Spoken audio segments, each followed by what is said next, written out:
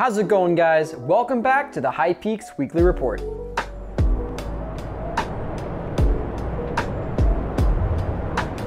We are back. Sorry guys about the hiatus. I had to go off for a couple weeks because, you know, it's mud season. I also went back to Ohio to visit family and there wasn't too much to talk about and just a really good time to reflect on the channel and a bunch of things that I have planned for the summer. I'm Jonathan Zaharek and you are watching the High Peaks Weekly Report. As many of you know, it's mud season, which means there's not too much hiking going on. First want to say, don't expect one of these every single week, but I'll get them out as time goes on when I feel the need to update you guys about something going on in the park or something going on in my life or something that I think you might care about. I know many of you are very excited and anxious to come back to the high peaks to start hiking when the mud and snow is gone. Let's remember that there's always going to be mud, but in terms of the snow, there's still plenty of snow. In fact, I'd probably say there's snow on trails on every single high peak right now. As of this week, there's still several feet of snow up above like 4,300, 4,400 feet up on the trails, and it starts at least at like 3,500 feet. The snow is not going away anytime soon, and expect snow in the first week of June if you plan to come hiking then. So please be mindful of those conditions. It's gonna be around for a while. And the bugs are not quite out yet. I've been out several days this week and not a single black fly. So that's pretty pleasing, but we know that's gonna change soon. And remember guys, while you're hiking out here, be a steward. Don't just say, but do, and educate yourself and others. Everyone that hikes here has a responsibility. Onto some main points. The long-awaited Dick's Range trailhead is now open at Elk Lake.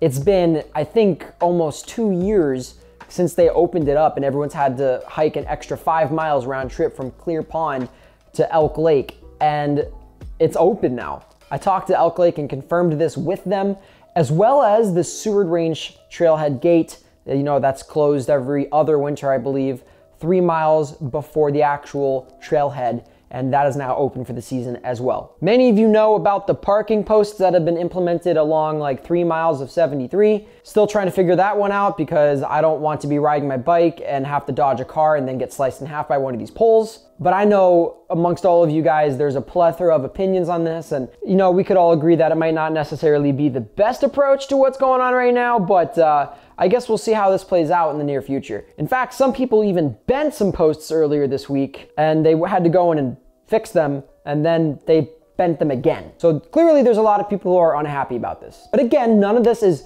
permanent. It's all about working out the system and seeing what's gonna happen. All right, now I do wanna say I have a few plugs coming up here. I really need you guys to pay attention to this next one, okay? This is so important and I've been waiting months to really share this with you. As many of you know, I did the single season Winter 46 and created this documentary, short film, The Journey of a Winter 46er. If you haven't seen that yet, I highly recommend you go check it out. But I spent all of 2020 winter pretty much photographing all 46 high peaks in the single winter season in high definition. These have been never before shown images, and there's going to be a gallery show at the LPCA for about a month and a half of all of this work, and the whole entire exhibit is based off of the Winter 46. It's a one-of-a-kind exhibit that has never before been done, and any one of you that's going to be in Lake Placid from June 6th to July 25th, June 10th is what I meant, June 10th through July 25th. I think you should go. By going to this, you can support me in my photographic work. Of course, it's free. And you also get to see all these images of all the mountains you guys love. And they're for sale too. There's a link in the description regarding this whole entire show so you can get a better idea of how to go to that and plan that around your time coming here.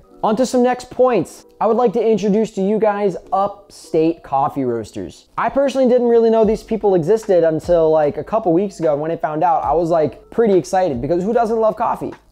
I'm sure a couple of you don't like coffee, but please don't tell me that. They sent me a wide selection of coffee to try out and to see what they're all about, and I am so impressed. Upstate Coffee strives to reflect upstate New York with their variety of experiences and tastes, their down-to-earth nature, and their balance of the past, present, and future. Their coffees are named after a lot of the lakes here, like Lake George, Avalanche Lake, Lake Placid, Lake Pleasant. Personally, one of my favorites is Avalanche Lake Light Roast. And they even have some really cool travel to go bags too, to be able to steep your coffee in some hot water. So go ahead and check out their website, link in the description, as well as their Instagram, Upstate Coffee Roasters. Next up, I would love to give you guys a chance to win something. I mentioned it in my last video, but Liquid IV. I've been able to partner with them and receive a lot of their product to influence my hiking, rehydration, and hydration products. And I have an opportunity for you guys to win some of their products. They just released this amazing new pear flavor, and here's why it's so cool. At Liquid IV, their mission is to help people everywhere live better lives by optimizing the body, hydrating those in need, and bettering the planet.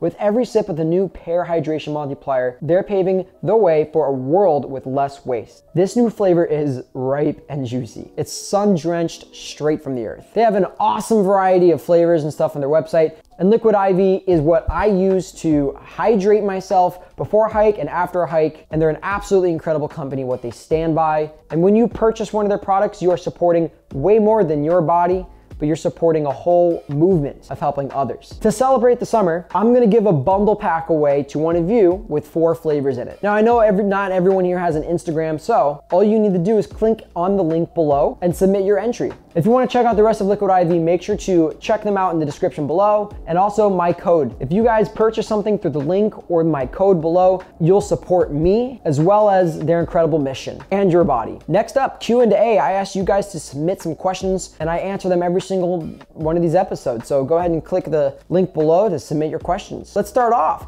Hope asks, what is the best high peak to hike solo? Honestly, it all depends on your experience and level out in hiking. It could be, anything, but let's theoretically say you have the experience to go and hike every single high peak solo.